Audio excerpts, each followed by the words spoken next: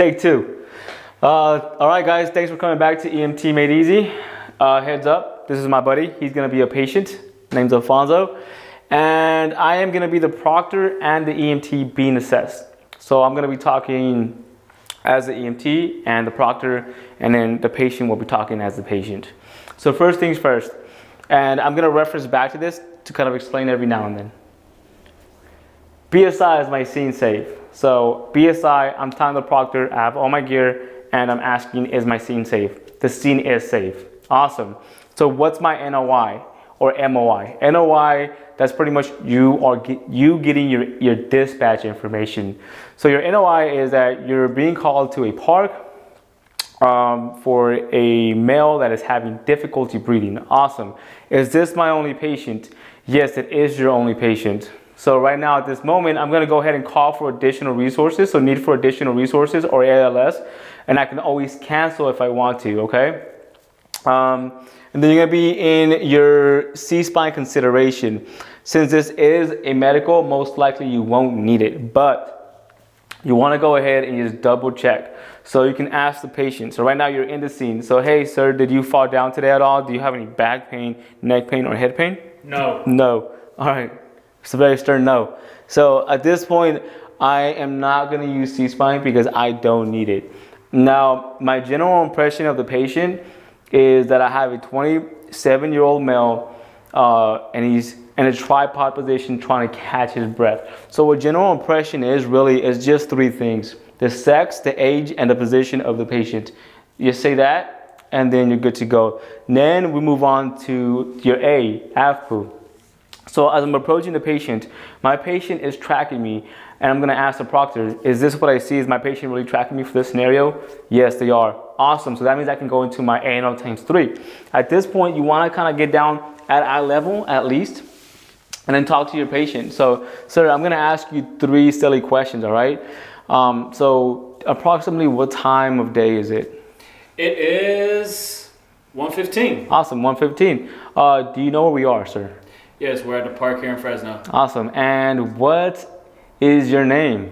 My name is Alfonso Oliveras. Awesome. Look at your ID. Yep, that's him for sure. Awesome.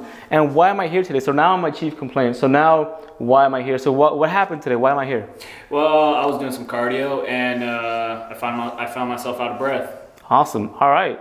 So I know what's going on for the most part. So now we're completely done with the first chunk, and now we go into what I call the ABCs. Just make big blocks and they'll help you out. ABCs, and after here, we're pretty much halfway done. So for ABCs, airway, I'm gonna ask my proctor. First, I'm gonna state what I see, and then I'm gonna ask what I really have. So my patient is talking to me, and I see the airway is patent. Is this true? Yes, the airway is patent. Awesome. So now I'm gonna be in my airway, and I just knocked out my airway. Now I'm in breathing. You just messed that up. I don't like that. Not a big deal. Okay. So for breathing, I want 3 things. I want my rate, my depth, and my quality. So what's my rate? What's my patient's rate per minute? We'll say it's 20. Quality, I'm gonna auscultate. So actually auscultate for your patient.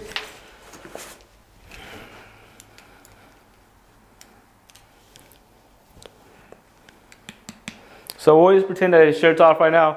And so go ahead and breathe in for me. There you go. One more time.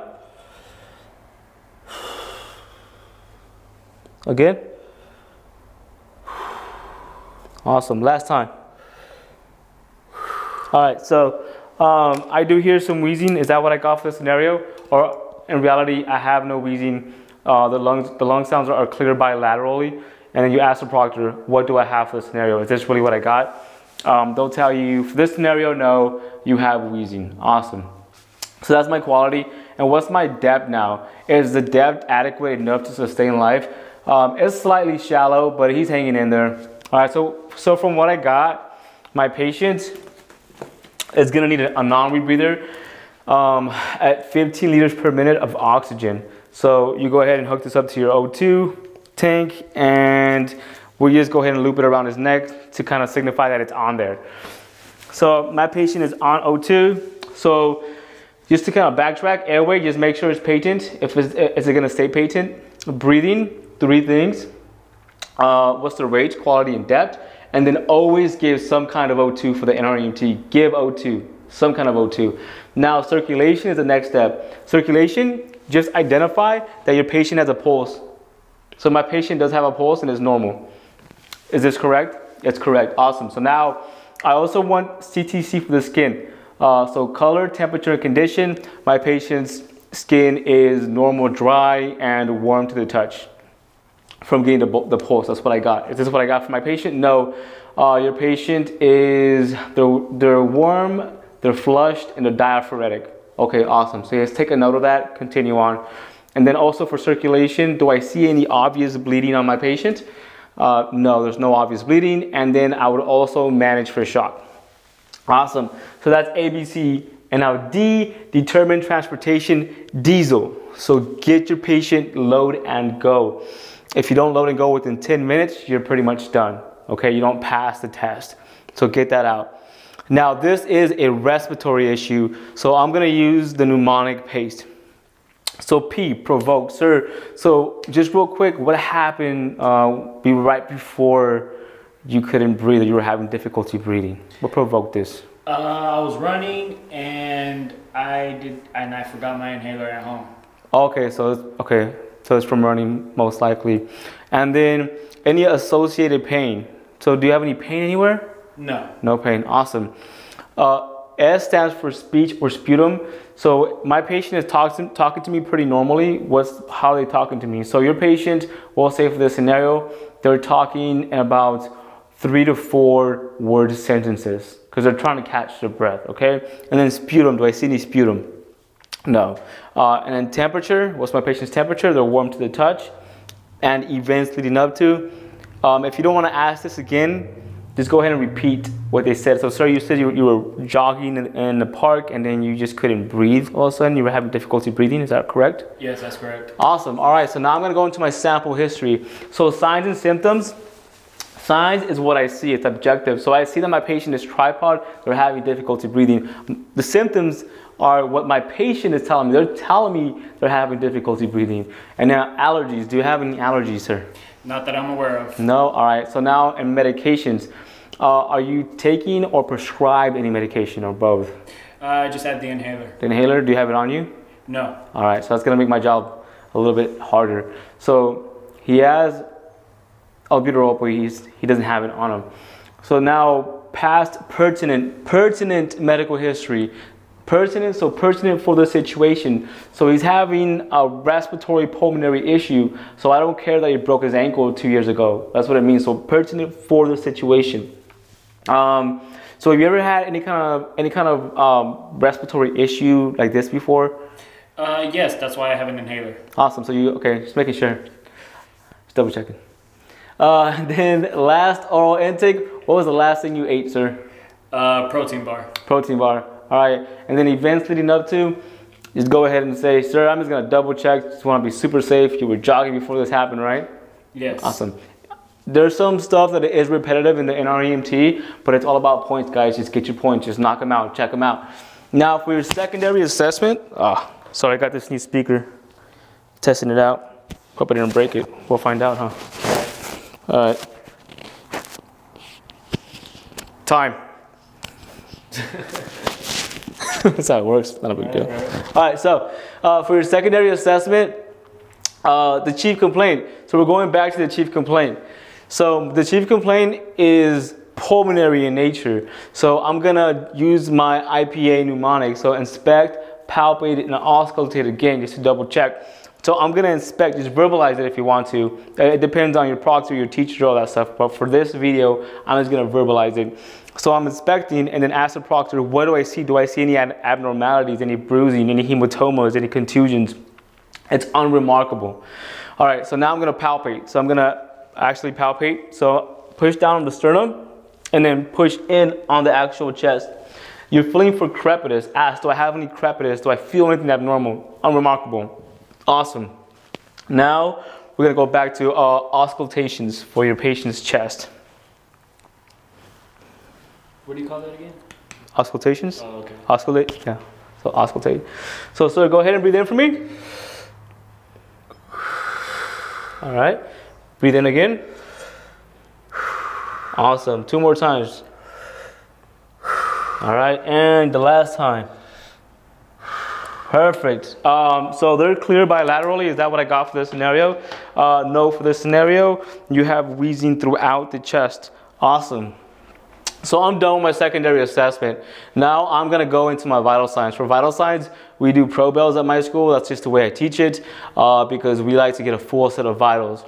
So probels, first I'm gonna get a pulse. So let me see your arm, sir. I'm gonna get your pulse. So for your pulse, actually get a good set of pulse rate.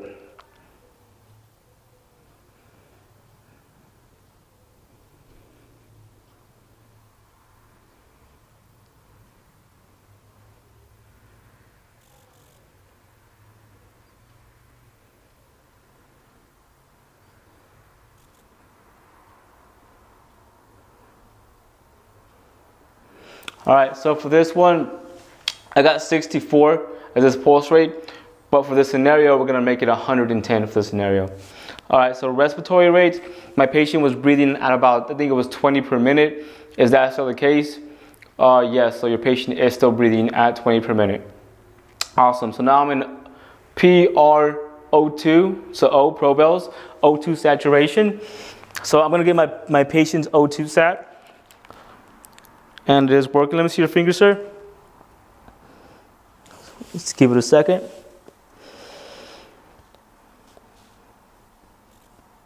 These are pretty slow.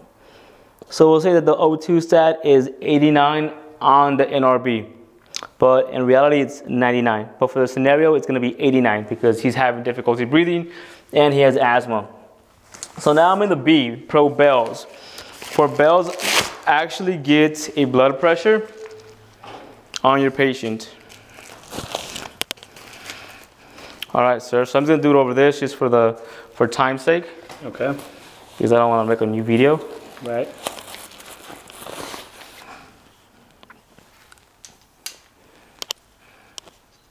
Hang this on your sweater.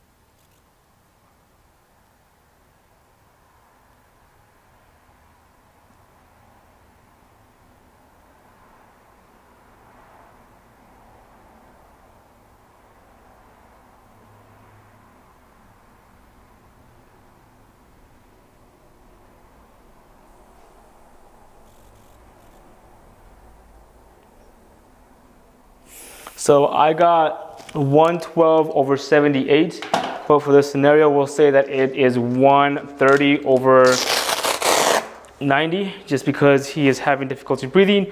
So it's all gonna be jacked up, right? That's usually how it works.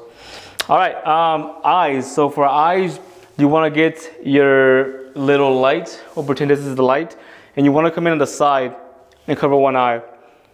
And then do the same for the other one. We're looking to make sure that they're actually reactive to light. So use Pearl, pupils equal and reactive to light. So as a proctor, so for eyes, my pupils equal and reactive to light. Yes, they are. Then lung sounds. I'm gonna get my lung sounds again just to double check or triple check. Breathe in, sir.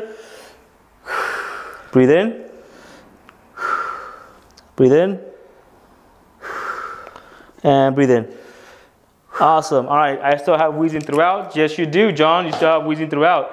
All right, is my patient still with me? Level of consciousness? Yes, they are. Sure am. And skins, CTC, are they still flushed, diaphoretic, and warm? Yes, they are. Awesome. So we're done with vital signs. So from everything that I've gathered here, all this, my history, my pace, my sample, my secondary assessment, and this part specifically, this part right here, I'm gonna say that my chief complaint, my patient is having an asthma attack. So that's what's going on with this. Intervention, I would give albuterol, but my patient doesn't have it on them. So I can't call medical control and I can't take the 5 rights, or else I would take the 5 rights and call medical control to give it to my patient. I'm gonna go ahead and reassess this patient every 5 minutes because I'm a brand new EMT and I'm super scared. So I wanna double check every time. And verbal report, when I get to the hospital, hey,